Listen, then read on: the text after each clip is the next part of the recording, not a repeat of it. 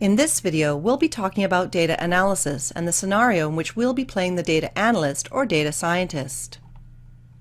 But before we begin talking about the problem, used car prices, we should first understand the importance of data analysis. As you know, data is collected everywhere around us, whether it's collected manually by scientists or collected digitally every time you click on a website or your mobile device. But data does not mean information. Data analysis, and in essence data science, helps us unlock the information and insights from raw data to answer our questions. So data analysis plays an important role by helping us to discover useful information from the data, answer questions, and even predict the future or the unknown. So let's begin with our scenario. Let's say we have a friend named Tom, and Tom wants to sell his car. But the problem is, he doesn't know how much he should sell his car for. Tom wants to sell his car for as much as he can, but he also wants to set the price reasonably so someone would want to purchase it. So the price he sets should represent the value of the car. How can we help Tom determine the best price for his car? Let's think like data scientists and clearly define some of his problems. For example, is there data on the prices of other cars and their characteristics? What features of cars affect their prices? Color? Brand? Does horsepower also affect the selling price, or perhaps something else? As a data analyst or data scientist, these are some of the questions we can start thinking about. To answer these questions, we're going to need some data. In the next videos, we'll be going into how to understand the data, how to import it into Python, and how to begin looking into some basic insights from the data.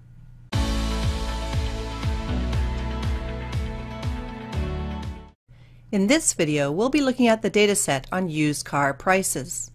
The dataset used in this course is an open dataset by Jeffrey C. Schlimmer. This dataset is in CSV format, which separates each of the values with commas, making it very easy to import in most tools or applications. Each line represents a row in the dataset. In the hands-on lab for this module, you'll be able to download and use the CSV file. Do you notice anything different about the first row? Sometimes the first row is a header which contains a column name for each of the 26 columns, but in this example it's just another row of data. So here's the documentation on what each of the 26 columns represent. There are a lot of columns, and I'll just go through a few of the column names, but you can also check out the link at the bottom of the slide to go through the descriptions yourself. The first attribute, symboling, corresponds to the insurance risk level of a car. Cars are initially assigned a risk factor symbol associated with their price. Then, if an automobile is more risky, this symbol is adjusted by moving it up the scale.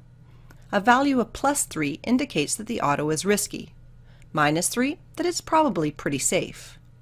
The second attribute, normalized losses, is the relative average loss payment per insured vehicle year. This value is normalized for all autos within a particular size classification: two-door small, station wagons, sports specialty, etc., and represents the average loss per car per year. The values range from 65 to 256. The other attributes are easy to understand. If you would like to check out more details, refer to the link at the bottom of the slide. Okay, after we understand the meaning of each feature, we'll notice that the 26th attribute is price. This is our target value or label, in other words. This means price is the value that we want to predict from the dataset, and the predictors should be all the other variables listed, like symboling, normalized losses, make, and so on. Thus, the goal of this project is to predict price in terms of other car features. Just a quick note, this dataset is actually from 1985, so the car prices for the models may seem a little low, but just bear in mind that the goal of this exercise is to learn how to analyze the data.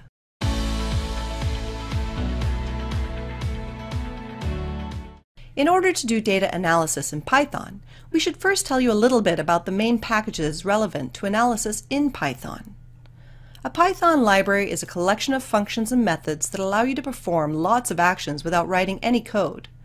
The libraries usually contain built-in modules providing different functionalities which you can use directly.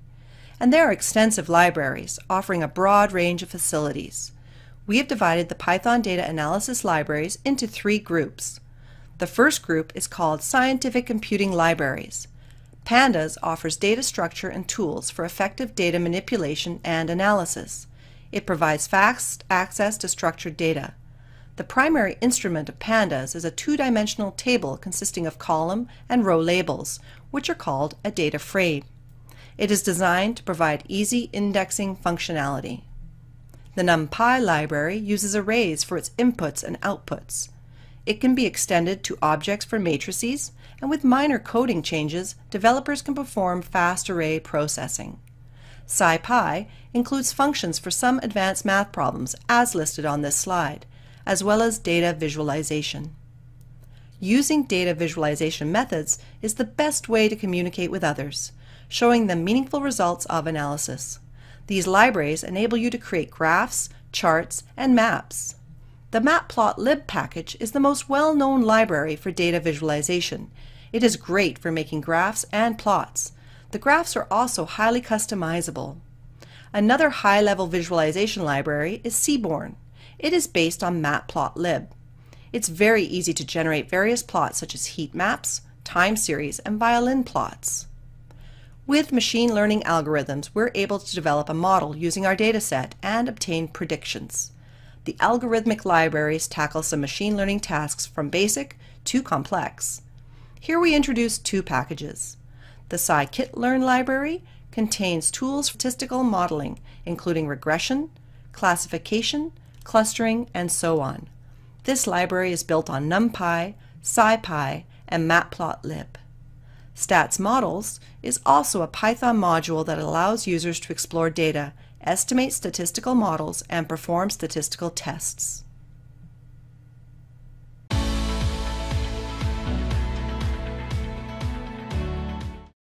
In this video, we'll look at how to read in data using Python's Pandas package.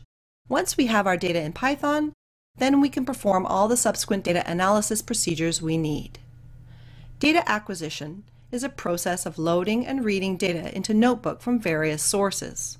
To read any data using Python's Pandas package, there are two important factors to consider: format and file path. Format is the way data is encoded. We can usually tell different encoding schemes by looking at the ending of the file name. Some common encodings are CSV, JSON, XLSX, HDF, and so forth. The path tells us where the data is stored. Usually it is stored either on the computer we are using or online on the internet. In our case, we found a data set of used cars which was obtained from the web address shown on the slide. When Jerry entered the web address in his web browser, he saw something like this. Each row is one data point. A large number of properties are associated with each data point. Because the properties are separated from each other by commas, we can guess the data format is CSV, which stands for comma separated values. At this point, these are just numbers and don't mean much to humans, but once we read in this data, we can try to make more sense out of it.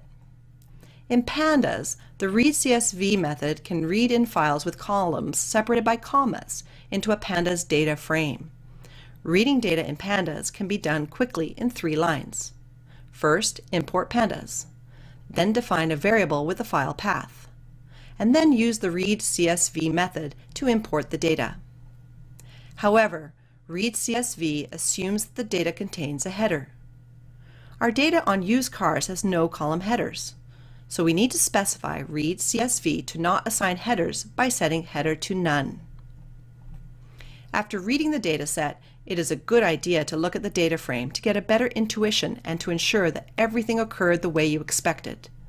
Since printing the entire data set may take up too much time and resources, to save time, we can just use dataframe.head to show the first n rows of the data frame.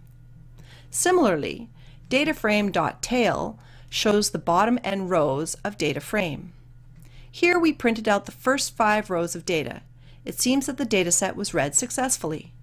We can see that Pandas automatically set the column header as a list of integers, because we set header equals none when we read the data.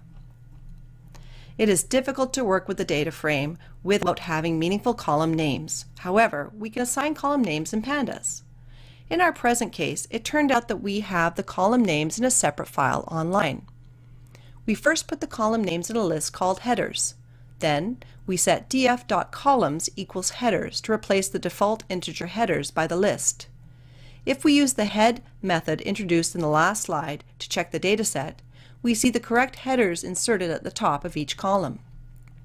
At some point in time, after you've done operations on your data frame, you may want to export your Pandas data frame to a new CSV file. You can do this using the method to_CSV. To do this, specify the file path, which includes the file name, that you want to write to.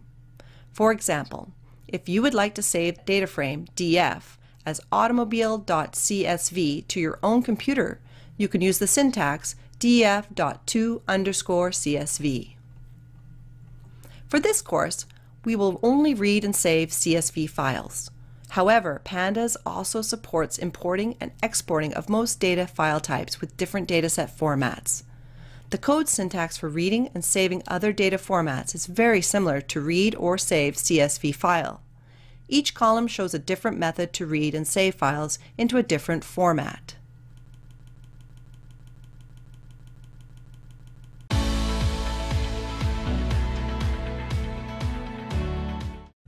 In this video, we introduce some simple Pandas methods that all data scientists and analysts should know when using Python, Pandas, and data. At this point, we assume that the data has been loaded. It's time for us to explore the data set. Pandas has several built-in methods that can be used to understand the data type of features or to look at the distribution of data within the data set. Using these methods gives an overview of the data set and also point out potential issues, such as the wrong data type of features which may need to be resolved later on. Data has a variety of types. The main types stored in Pandas objects are object, float, int, and datetime. The data type names are somewhat different from those in native Python. This table shows the differences and similarities between them. Some are very similar, such as the numeric data types int and float. The object Pandas type function similar to string in Python, save for the change in name, while the datetime Pandas type is a very useful type for handling time series data. There are two reasons to check data types in a data set. Pandas automatically assigns types based on the encoding it detects from the original data table. For a number of reasons, this assignment may be incorrect. For example, it should be awkward if the car price column, which we should expect to contain continuous numeric numbers, is assigned the data type of object. It would be more natural for it to have the float type. Jerry may need to manually change the data type to float. The second reason is that it allows an experienced data scientist to see which Python functions can be applied to a specific column. For example, some math functions can only be applied to numerical data. If these functions are applied to non-numerical data, an error may result. When the dtype method is applied to the data set, the data type of each column is returned in a series. A good data scientist's intuition tells us that most of the data types make sense. The make of cars, for example, are names, so this information should be of type object. The last one on the list could be an issue. As bore is a dimension of an engine, we should expect a numerical data type to be used. Instead, the object type is used. In later sections, Jerry will have to correct these type mismatches. Now, we would like to check the statistical summary of each column to learn about the distribution of data in each column. The statistical metrics can tell the data scientist if there are mathematical issues that may exist, such as extreme outliers and large deviations. The data scientist may have to address these issues later. To get the quick statistics, we use the describe method. It returns the number of terms in the column as count, average column value as mean, column standard deviation as STD, the maximum minimum values, as well as the boundary of each of the quartiles. By default, the dataframe.describe function skips rows and columns that do not contain numbers. It is possible to make the describe method work for object type columns as well. To enable a summary of all the columns, we could add an argument include equals all inside the describe function bracket. Now the outcome shows the summary of all the 26 columns, including object typed attributes. We see that for the object type columns, a different set of statistics is evaluated, like unique, top, and frequency. Unique is the number of distinct objects in the column. Top is the most frequently occurring object, and freq is the number of times the top object appears in the column. Some values in the table are shown here as NaN, which stands for not a number. This is because that particular statistical metric cannot be calculated for that specific column data type. Another method you can use to check your dataset is the dataframe.info function. This function shows the top 30 rows and bottom 30 rows of the data frame.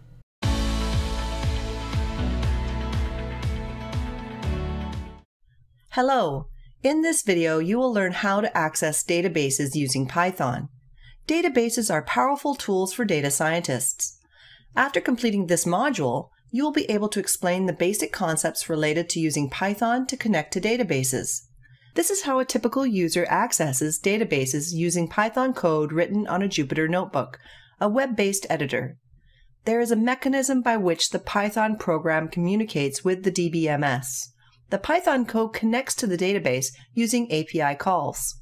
We will explain the basics of SQL APIs and Python DB APIs. An application programming interface is a set of functions that you can call to get access to some type of service. A SQL API consists of library function calls as an application programming interface API for the DBMS. To pass SQL statements to the DBMS, an application program calls functions in the API, and it calls other functions to retrieve query results and status information from the DBMS. The basic operation of a typical SQL API is illustrated in the figure. The application program begins its database access with one or more API calls that connect the program to the DBMS. To send a SQL statement to the DBMS, the program builds the statement as a text string in a buffer and then makes an API call to pass the buffer contents to the DBMS. The application program makes API calls to check the status of its DBMS request and to handle errors. The application program ends its database access with an API call that disconnects it from the database.